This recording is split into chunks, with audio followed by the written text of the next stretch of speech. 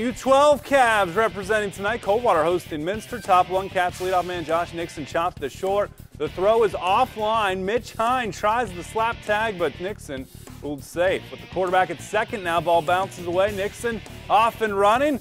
Safely into third, but Derek Toby settles down, strikes out the next two batters, stranding that runner at third. Bottom one, Brody Hoyne. Leadoff man inside outs this curveball the other way, so there's a dangerous runner aboard for the home orange. That dangerous runner's moving into scoring position. Nice head first slide, reaches back.